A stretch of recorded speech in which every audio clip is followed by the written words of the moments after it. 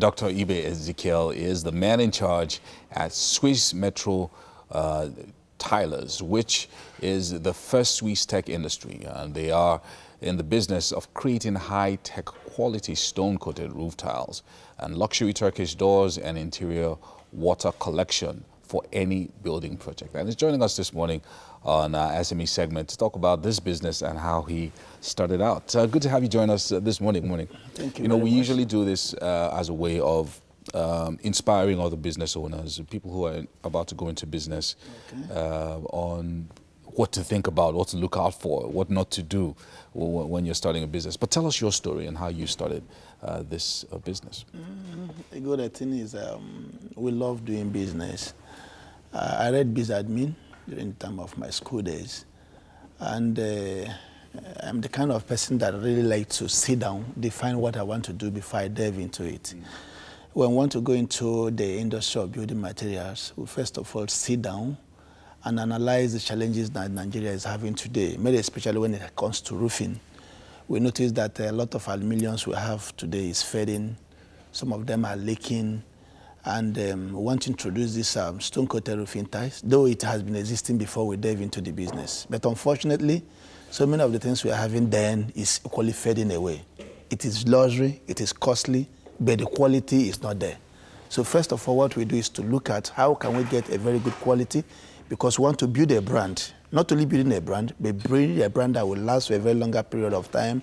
I want to see that we have a lot of customers that have our brand loyalty to whatever thing we present. So we go for a search for getting a very good stone-coated roofing tiles that will be able to endure the test of time, and then that will be able to be luxury and equally affordable, because that is what Nigeria needs. They need good quality and at a good rate. Hence, we say to delve into the business, make sure that the productions are well made, bring them down here, get the company incorporated, and started to fill in the need of giving Nigerians a quality stone-coated roofing tiles. And good thing, we have been existing for about 10 years, and our works are there to speak for ourselves. That we have been selling a quality roofing tiles, and we have equally built a brand that we can be proud of. So when you started 10 years ago, I mean, there would have been maybe challenges that you saw. I know that you said you did a lot of planning before you went in. Or what did, apart from the fact that you looked at the fact that a lot of the tiles that were being used in the buildings faded and all of that, what were the other specific challenges in business in general that you found? In business, just first of all, look at what we want to do, look at locations. We've tried to look at our brands, we build them, stone-coated roofing tiles. Swiss Metro roofing tiles today nationwide is well known for their quality. And another thing we try to see again is to maintain what we are doing. Because to some people, you find out that they got started well, but they don't continue. We try to make sure that our standard, instead of going down, continue to go up. That is why all the people who have used Swiss Metro tiles today, most of our sales today are referrals. You use it, it's good for you, you refer us. That is what we want to build and continue on that. So, and for you to do so, you must be honest. You are not only honest from the people you are dealing with, equally to the customers, because we believe that we owe them that honesty, we owe them that good quality, we owe them that continuity, and making sure that they're well satisfied. We did not only sell, we make sure that we go after to ask them, how are you doing about this? How are your maintenance? In fact, we give them maintenance free of 2 years. And even in some instances where we are not even involved, we try to make sure that we go give them solutions and equally get it fixed. Customer satisfactions is number one in Swiss Metro tiles. So let's talk about when you do your staffing, because I know that when you're in this kind of business, installation is one of the big things and one of the big areas. The fact that you sell something to someone, the person is not going to go home and install it himself. Thank you. So how do you ensure that the people that work with you are well trained, continue to be honest, you put integrity at the top of... That is a thing. First of all, we look at the people who have the same vision and mission with us. Because if you are working, like I used to tell some of my friends, you can build a lot of structures just like we've done in various parts of Nigeria, but structures are not the people working. They are the workers. So you should be able to, first of all, look at the workers who have the same vision and the same mission with you, and then you give them training so they will be able to work. And so to as installers, we make our time, we train them, we teach them, knowing that, yes, there's no way I can go on top of the roof to start installing. But whenever they do what is there, if they do it bad, I take the responsibility. So knowing that the magnitude of the responsibility facing me, just for example, 2, 3, 4, 5, 6 buildings is leaking at the same time and they're calling me a headache.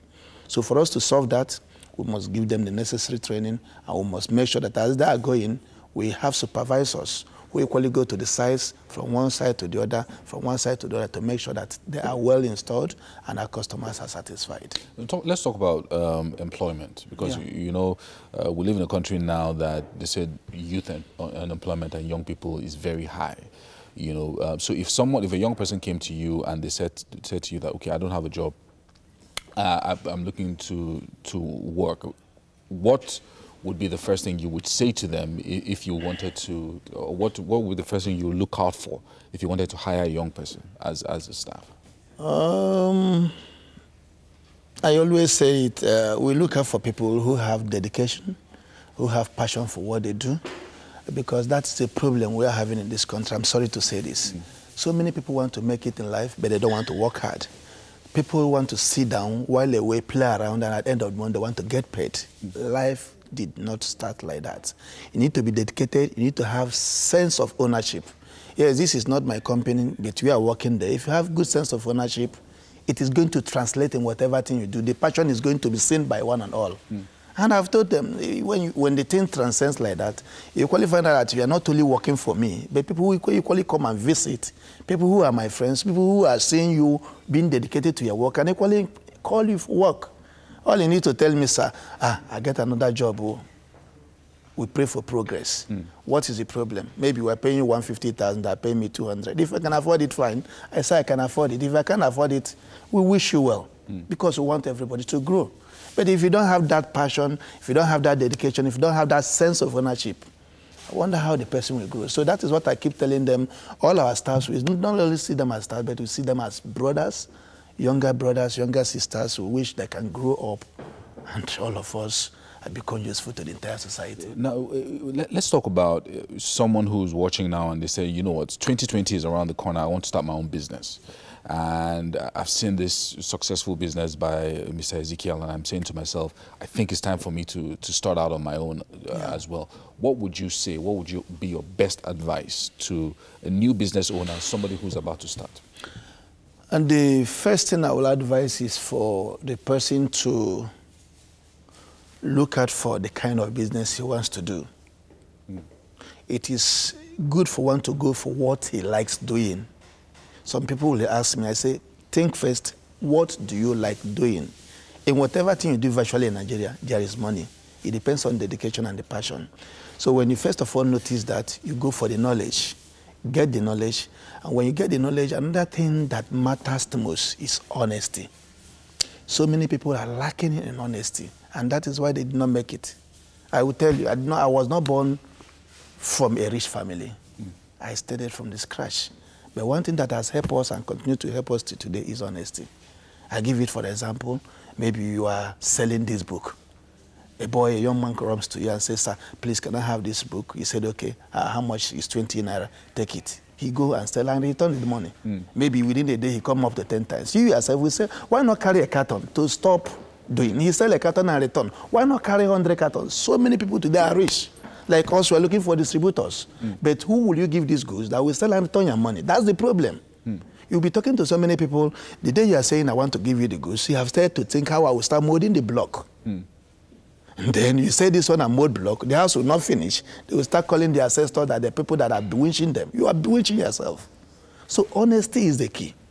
If you're honest and people are able to see it, you are transparent, you're honest, they will give you one for a trial, they will give you two for a trial. Before you know it, you are made. That is how I got started. And I'll keep telling people that honesty is first thing. Get the knowledge, what you have, what you like doing, the knowledge, and where you want to do. Build a brand. Building a brand is another thing, because if you want to build a brand, you should be able to ask yourself, where do you want to, because there are bound to be a lot of challenges. People will be coming with equally inferior materials, just like we are doing, but you remain steadfast because you know where we are going. Yeah. People are going like this, going like this, going like this. You don't dare go down with them, because if somebody is going down, there will be an end. And if you eventually reach the end, will you return again? No, you are going like that. Wow. So create a standard and stick to it. It is going to be challenging. They will be making sales. With time, people will know a good quality, go to Swiss Metro Ties. Thank you so much, Mr. Ezekiel.